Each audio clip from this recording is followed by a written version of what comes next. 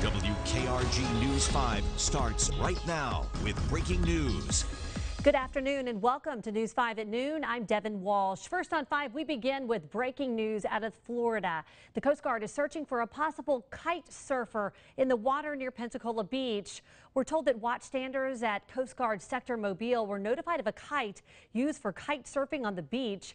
It was reported that the kite appeared as though it was being used and that it had detached, and that's when crews were notified to search the waters. Right now, we have a News 5 crew headed to that area. We're going to update you as soon as we get more information.